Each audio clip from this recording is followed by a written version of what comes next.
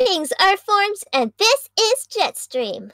And this is Techie Guy, and the movie we'll be looking at today will be... BIONICLE's Mask of Light!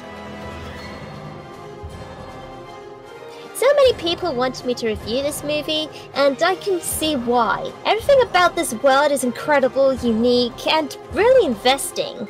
So, what are Bionicles? Well, the Bionicles is a toy series released by the LEGO Company. Yes, the very same. And made a small appearance, I may add. Did they? Anyway, first we're checking out the history. Aww. Oh, shut up. You're gonna learn something today.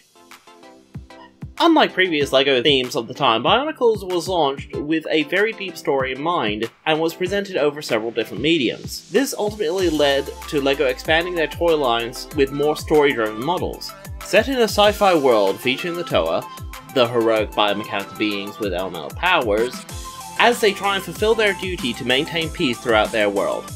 Kind of like the Transformers approach, with the cartoons and the toy selling being a huge hit. Exactly. So, the story for Bionicles, however, the first run was published between 2001 and 2010, with the release of the LEGO toys and the direct-to-DVD animated films, starting with The Mask of Light.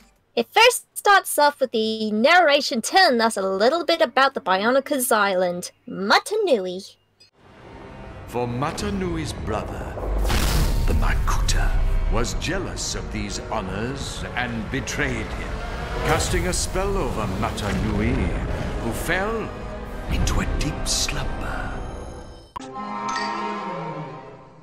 Good night, everybody. It's then the story begins with two small guys known as Matoran, one being Jala, voiced by Andrew Francis, and the other being Takua, voiced by Jason Mikes. Takua is a chronicler, which means that he seeks and records great stories, so he happens to take an interest in a totem that turns out to be the one and only Mask of Light. A chronicler, someone that records historical events and whatnot, sounds kinda cool. Jetstream the Chronicler. I like the sound of that. Since when have you taken a liking to history? Taking an interest will help, not to mention, dare I say, listening. And I rest my case.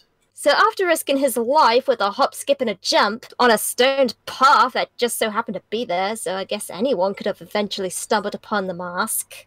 Well, anyone clumsy enough to drop a priceless totem into lava, I guess. We meet our first Toa, Toa Tahu.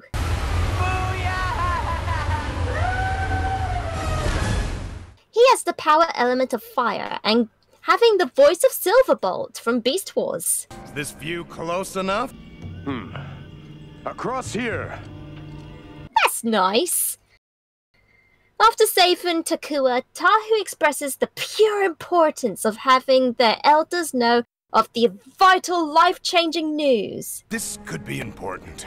Take it to Turaga Vakama. After you've won the calling match. Whatever. Winning a game is much more important. Of course. Now we have to watch the Coley match, which is a game a little like, lacrosse? How do you play lacrosse anyway? I have no clue. But they have to score goals to win, and, well, talking about scoring, it looks like we got characters with, dare I say, chemistry. Nice save! Not bad. Nothing gets by the captain of the guard, unless he wishes it. I'll keep that in mind.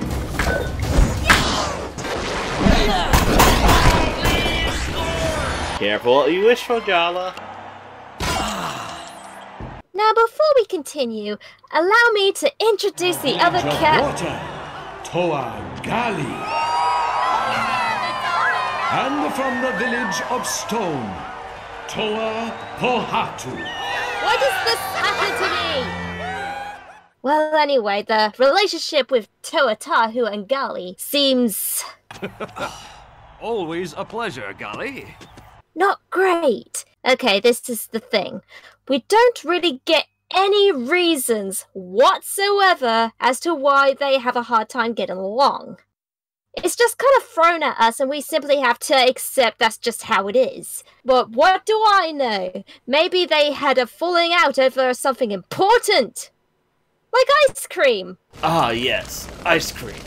How delightful. It's melted. Well, great! There's only one logical explanation for this. This is all your fault!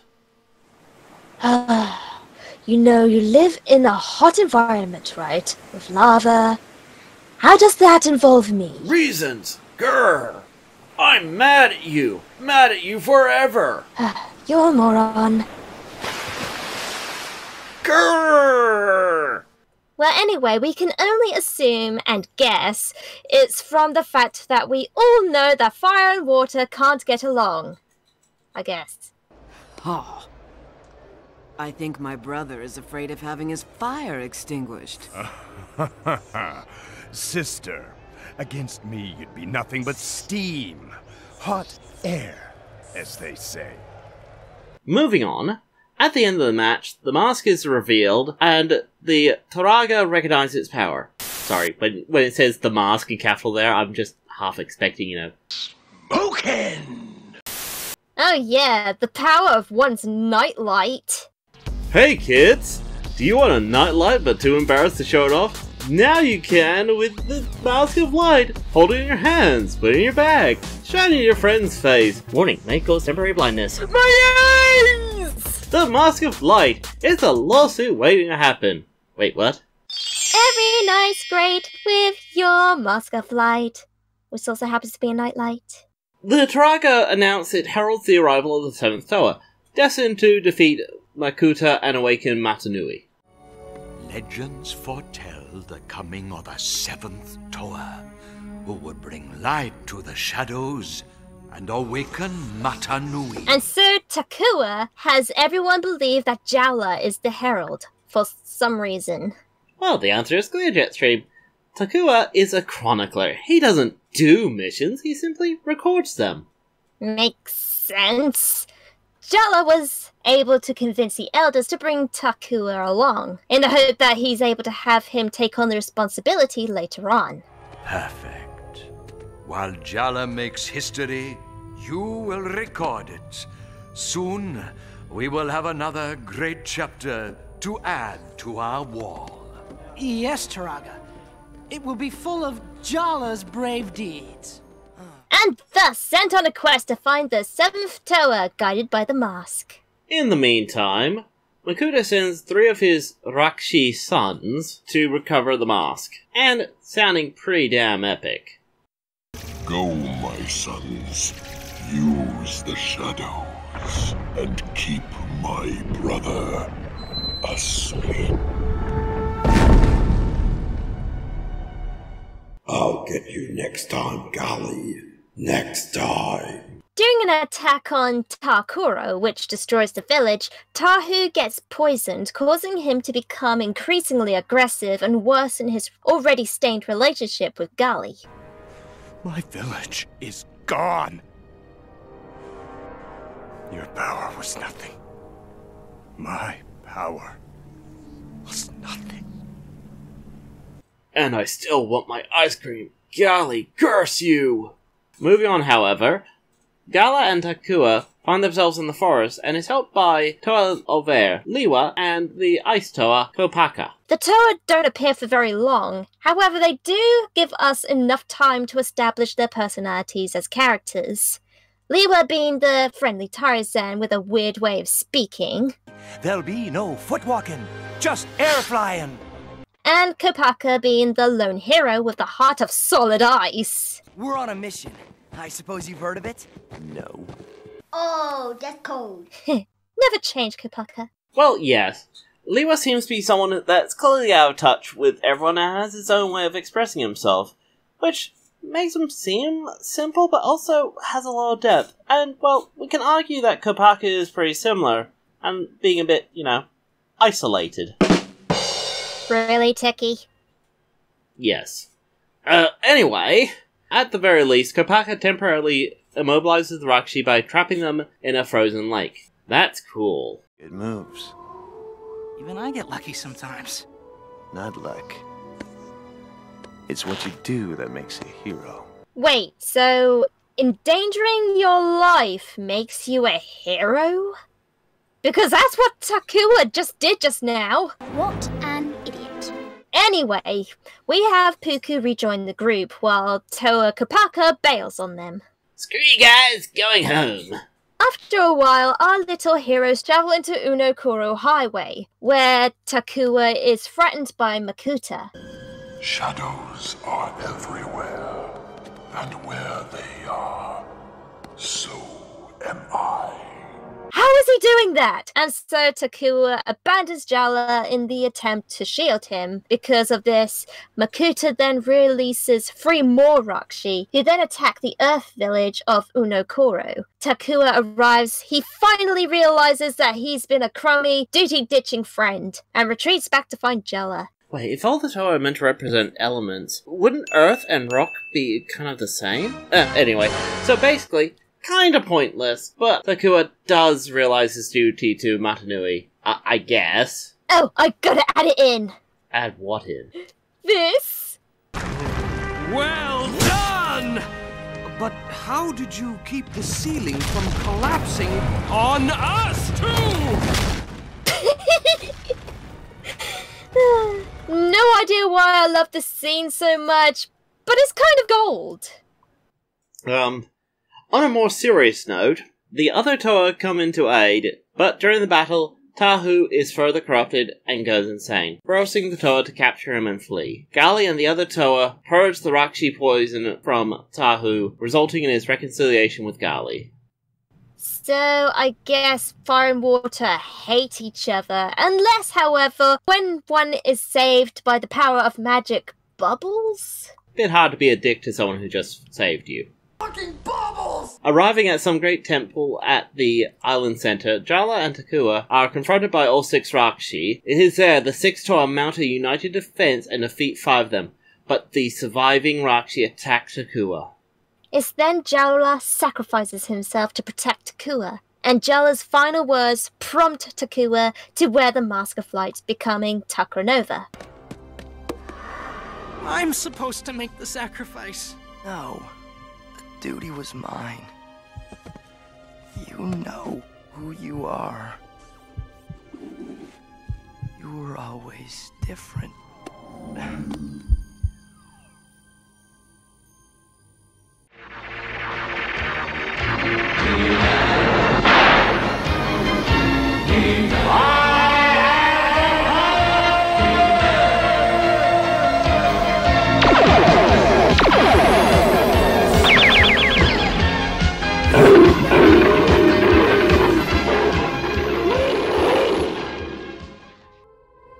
I am Takanuva, Toa of Light. After defeating the final Rakshi, he constructs a craft that is sat-naved by a worm-like creature. It's a real shame, but this is pretty much the only time we get to see this vehicle since, well, he really doesn't have far to go, so kinda pointless.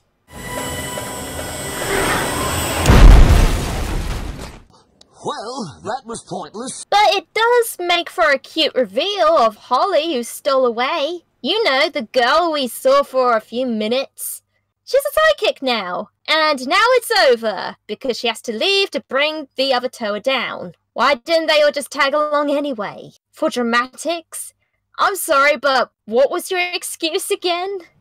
Not much room in this transport. Where will we all sit, brother? I have but one destiny.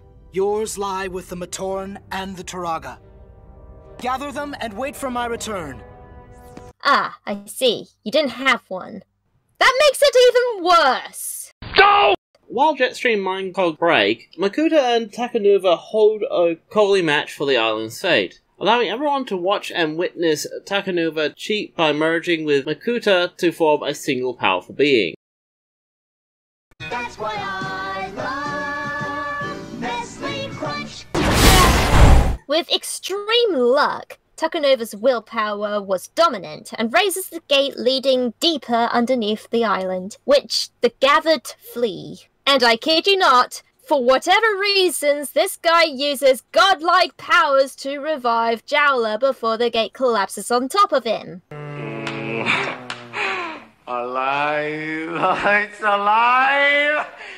It's alive! By the way, does anyone else think this sounds familiar? Get out of there! Get out of there! Ha ha! Are they using the same recording twice, or what? The Turaga proceed to awaken Matanui using the Mask of Light, which in turn revives Takanuva. You're alive! Coley head, you could have been Makuta Bones. Could have been, but I'm not. And the film ends with the narrator telling us the discovery of the long-dormant city of Metronui, the Matoran's original home. So what can we say about this movie? It's not bad. I mean, it goes into detail on many things, such as their way of life and the different habitats. And for what I could see, the story was pretty easy to follow. Would I say it's a family film? No, but this is clearly intended for a specific audience, and I believe that for most people, this would be a little bit on the meh side. However, for nostalgia, it's freaking awesome! Like, oh my gosh, they even got 2 Shakespeares working on this! No wonder the film did so good! Jetstream... No, what? Never mind. The animation is like watching the first Toy Story, which was good back in the day, but looks a little dated now. But still looks pretty good. The characters were great and likable. You knew them for the first moments of being around them. That is some great character writing right there. Takua is surprisingly pretty relatable, and his best friend Jowler is incredibly charming. The best friend that supports Takua to the bitter end. Takua was the only one who felt like he was going to become the hero. He was clumsy, naive, foolish, and a bumbler. Because, well, he never seemed to fit in. We even get hints of this. His friends are always pulling him into things, and you kind of feel that without his friends, he might have given into some darkness earlier. And because of his friend, he was willing to basically tell the darkness to stuff off. Well, eventually. We also get more hints about him not fitting in, with the few scenes shown of his mask being moved, or knocked about on his face, implying that he is struggling with his identity, that like his mask, it doesn't fit him.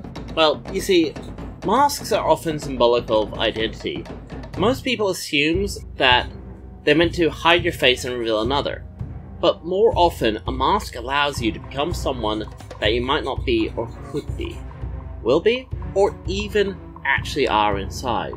There's actually a book called Masquerade by Terry Pratchett, which had a character who faced a very similar dilemma. Having this mask enabled him to be the man he longed to be, but without it, he was slow, dim-witted, and scared. And I see a lot of this in Takua.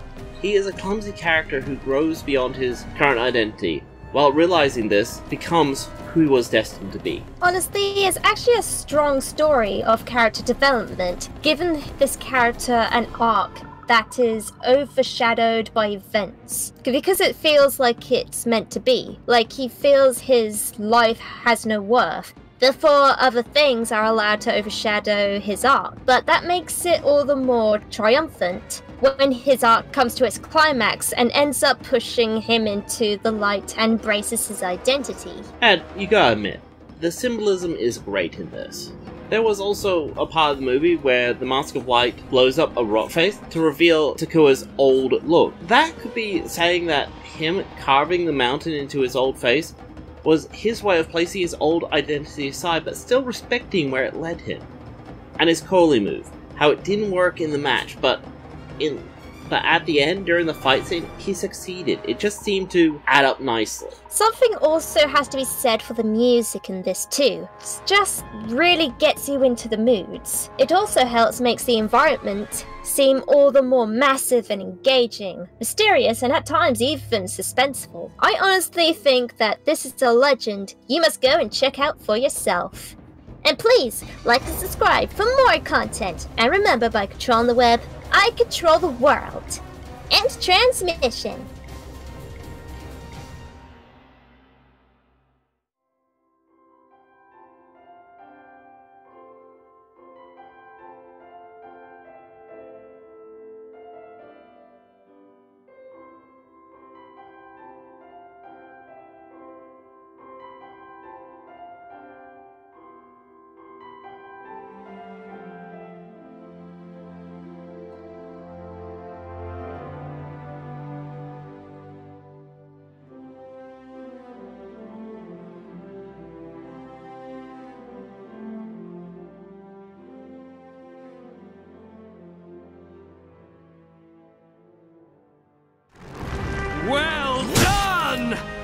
But how did you keep the ceiling from collapsing on us, too?